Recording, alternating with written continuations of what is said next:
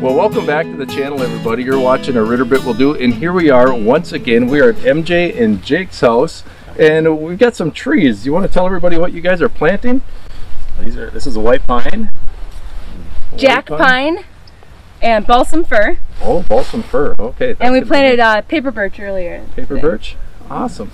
So they're turning a part of their yard into a kind of a tree farm, more or less? Sure. Not really. I guess you're not selling the trees. You're just growing them to have some coverage, right? Yeah. The birds will love it. Well, I had to show off my jacket here. You guys see my brand new jacket? Well, the last time I was out here tilling a garden with my Flail mower, right? Real, don't tell your mom I bought a tiller. She still hasn't quite figured that out. Well, I tilled the garden, and the next day you guys show up to my house with a gift bag with this brand new jacket, because I had complimented Jake. You complimented my coat. It was a very nice coat. I said, boy, that's a nice coat. What kind of coat is that? And it's a cool, right? Yeah. K-U-H-L. I think that's how to spell it. So lo and behold, they show up to our place with a brand new coat for me. So what do you guys think? Looks pretty good, doesn't it? It's pretty cool. Yeah, it is pretty cool. It is very cool. Well, we are out here today, and you guys are planting trees, so you've got plenty to do, and we've got to get that one in the ground here pretty soon because it's starting to dry out. But I got the front hole bucket, or the trenching bucket, or the stumping bucket, or whatever you want to call it, and I brought the backhoe, and I'm going to get you on the backhoe, Jake. Oh, really? You're going to be running the backhoe pretty soon. So maybe you too. Yeah, so we're going to see which one is more effective for pulling stumps, and the stumps you have are about 4 or 5 inches or so, and some bigger and smaller. But thanks for letting me come back here and bring my toys to play in your yard. I appreciate that. Anytime. Yeah. And guess what else?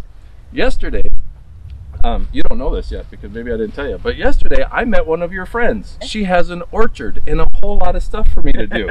Yeah. So those are going to be future videos, so stay tuned for those. All right, let's get at it. All right.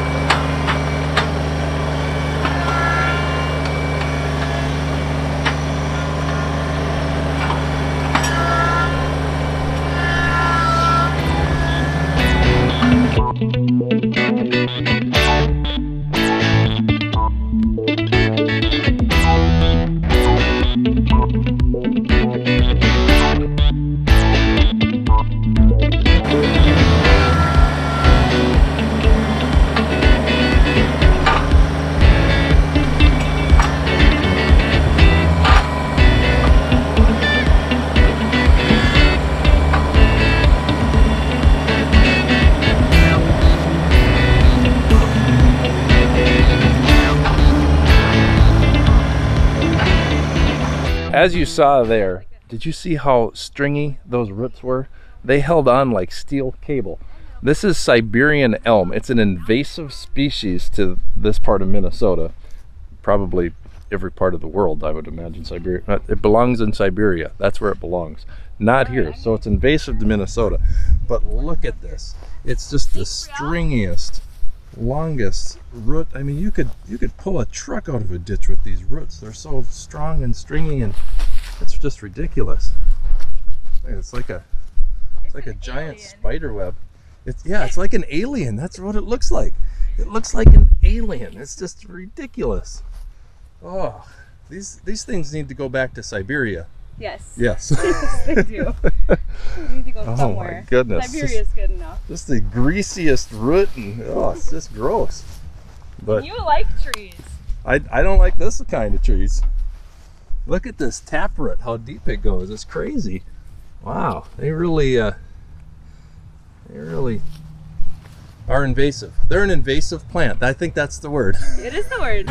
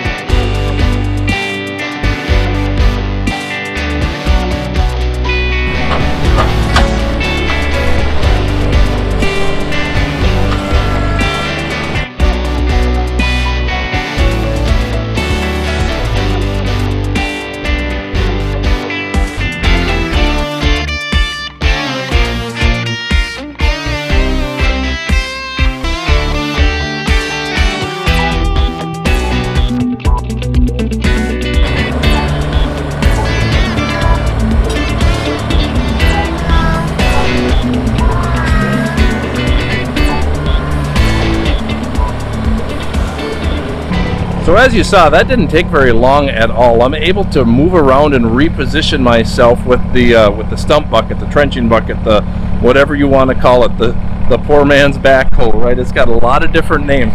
Artillian does call it the trenching bucket. You should check out their website, artillian.com. It is part of the fork frame modular system, right? I can take this off, I can put forks on this same frame, I can put a grapple on this same frame. It's absolutely fantastic. What I really like about this bucket is the fact that it is shorter than most trenching buckets. As you can see, it's not very long, so I can get a ton of leverage with my bucket curl function.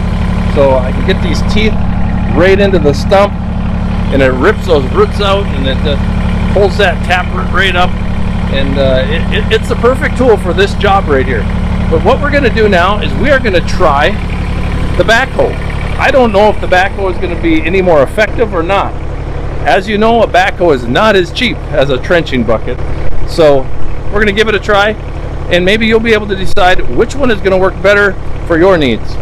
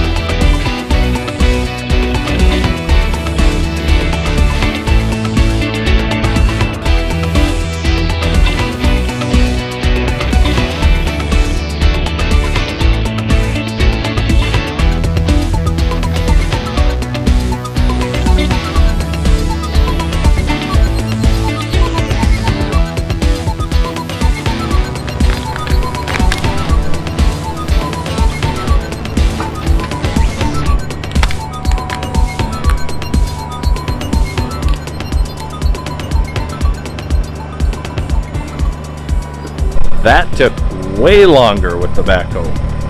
Way longer. The stump was maybe an inch or two bigger than the other ones I was digging out, but as you can tell, the backhoe took a lot longer. I think I would have had a lot better success if I would have stuck with the trenching bucket. My problem was the teeth on the backhoe. Okay, the teeth on the backhoe, or the bucket that comes standard with your BX, only has 3 teeth. 1, 2, and 3. They're not all that sharp. They're really good for digging in the dirt, but they're not great for digging roots. Okay? These teeth right here, those teeth on the trenching bucket, on the Artillian Trenching Bucket, are really good for ripping those roots out.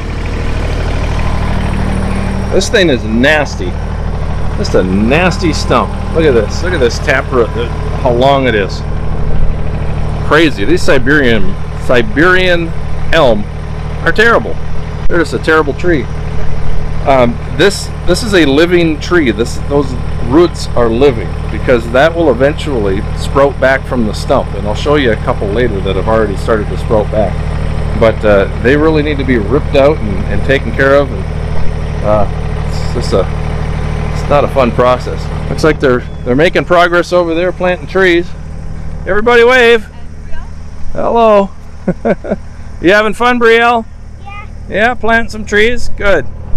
That's the last stump that I'm going to pull with the backhoe. We're going to stick with the trenching bucket for now on. I want to get Jake on the backhoe though. I want him to have a little fun with it, so we'll see what we can do. One more advantage that trenching bucket has over the backhoe is a trenching bucket, with it on the tractor, I'm more mobile. I can move around, plus I can use the momentum of the tractor in four-wheel drive low and push those stumps over and dig into those roots and just dig and grind into those roots and get them out of there. With the backhoe, I'm stationary. I can't use the tractor's momentum to pull any stumps, right, or to break any roots.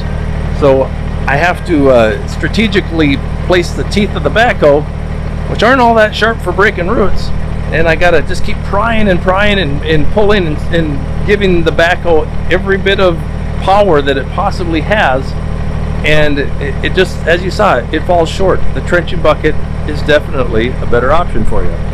So again, you guys, if you're looking for a way to get stumps out of your yard and you think a backhoe is the best option, it's not. Get yourself a trenching bucket, or rent a mini excavator with some more power than a BX backhoe. So we got Jake on the backhoe here for the very first time ever, and he's just playing and learning the controls. I told him it's kind of like a video game, and he's getting the hang of it. So until next time, keep on tractoring, and God bless.